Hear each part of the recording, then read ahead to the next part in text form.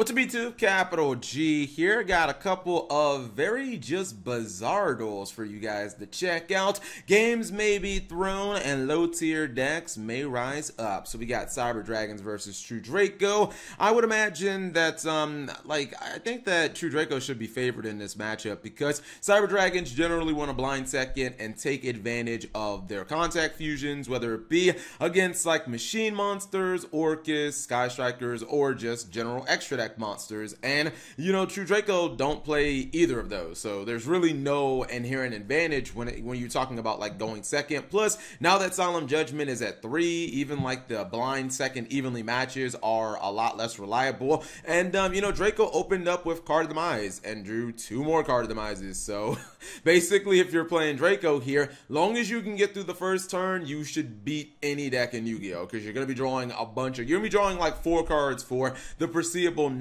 future for the next couple of turns. And the Twin Twister is nice, but I'm not sure how much it's actually going to do. Not using Ignis Seed effect, he does have that Storming Mirror Force, Samurai, Team Samurai likes to play that card. Now you know why, that just randomness of it being able to trigger. Looks like he is going to go battle phase. The Overflow, okay, not used yet. He's going to draw some cards. I don't like Macrocosmos in the deck, honestly. I feel like it does a little more harm than it actually helps. I didn't like this either. I didn't like him using Solemn Judgment here on the Overflow because, yeah, you could lose the Solemn Judgment, but I'm not willing to pay 2,000 light points when I'm already that low against a deck like Cyber Dragons, a deck that can easily like cheese you. I mean, the entire deck is just do tons of damage with your machine, so I'm not willing to do that. I would have gladly just lost a monster or whatever.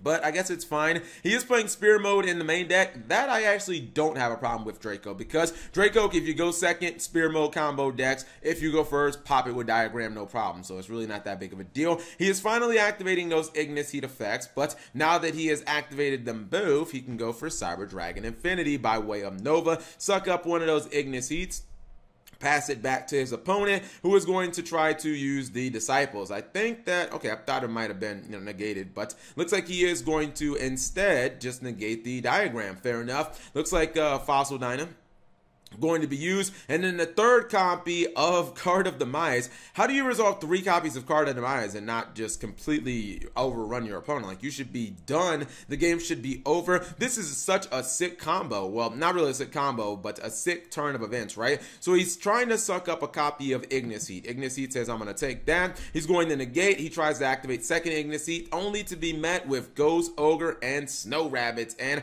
actually, no, it looks like he was taking up the, or he was going to suck up the copy of Fossil Dyna, something that can't trigger. Monster Reborn for Nashter brings back Cyber Dragon Infinity by way of Nova, so he's still looking really good. He is going to try to debuff these monsters. Activates the copy of Disciples, which is going to just get popped. Or actually, was that, yeah, that was Disciples. He's using Heritage now, drawing a ton of cards, and finally he is going to end with the copy of Dynamite Knuckles. So it looked like he was in the commanding position here, even with less life points, but just a couple of bad top decks, man. Mystic Mine and Spear Mode not really doing anything. I don't even know what this random Wall of Disruption is about, but his opponent is going to get that top deck. That top deck, Cyber Dragon Hurts, is perfect. It lets him use the impermanence from his hand. He has no field. Now he can search a Cyber Dragon, get a Galaxy Soldier, and maybe go for Cyber Dragon Infinity for a, what, 3rd time in this duel. Nope, he says, I'll just bring it back from the grave.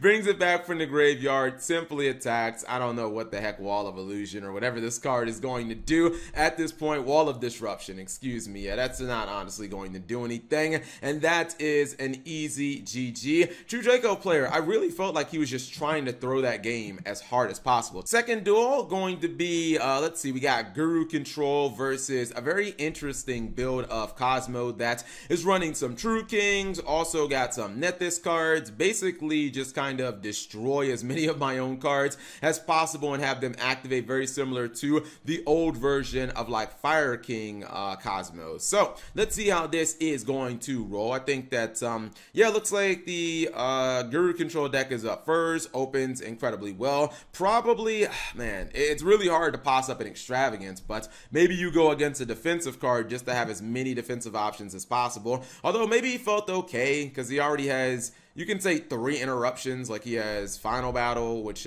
he can flip this over and flip Guru face down plus his opponent's monster. Has the Solemn and the Fiendish, so I guess he's just looking to kind of build upon those disruptions with the Extravagance during his next turn. So flips the net this monster face down, but he does have Diagram, and Diagram means that he gets to press through, plus having some True Kings in his hand means he can activate even more monster effects plus search. Slip Rider pops the Solemn Judgment. That's unfortunate. Maybe, I guess, well, I don't know. I wouldn't have Solemned a Dragonic Diagram. That's a little too hasty for my taking, but it's fine. He's going to activate that Extravagance to try to draw back some of that advantage he lost. Attacks the face down net this monster, gets a little nice stat boost to get over it with the Final Battle. Then he's going to set a Solemn Strike. I mean, honestly, when you look at his hand, it looks so good. Now, this is unfortunate. I feel like anytime you use a copy of Ash Blossom on a diagram, I feel like that just shows desperation. It shows you don't have an answer to the card or the plays that are coming. So he is going to go ahead and use Fiendish again on another monster that,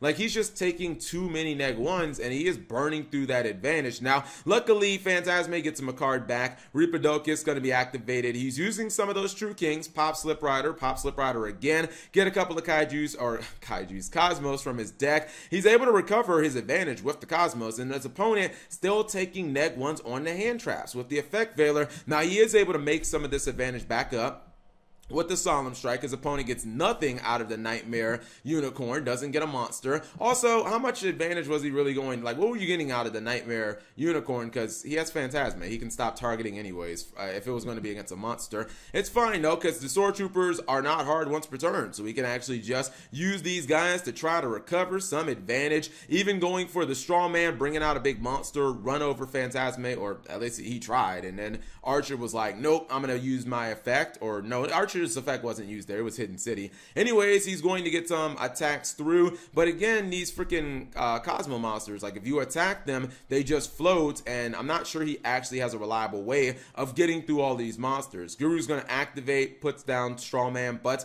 I feel like he's not solving the problem. Now, he does have double disruption. Maybe that will be what gets him back into this game. Gonna flip over Guru, but called by the grave on the Guru. Using Solemn Judgment, I don't know if I would, man, I feel like you just have to let it, you gotta let the call by the grave go. Your opponent's taking a neg-1, you're bleeding resources. You have to save your Solemn. It's your best defensive card right now. I would have saved it. Even if he does get a Fiendish, I feel like it's not worth it, man. So anyways, you can see the Cosmo deck just reviving all of his resources because Sword Trooper not a hard once per turn. I think he is going to make True King of all Calamities in this turn. I feel like there is going to be a way where he is going to be able to do that, and Dark Eclipser might be how he does it.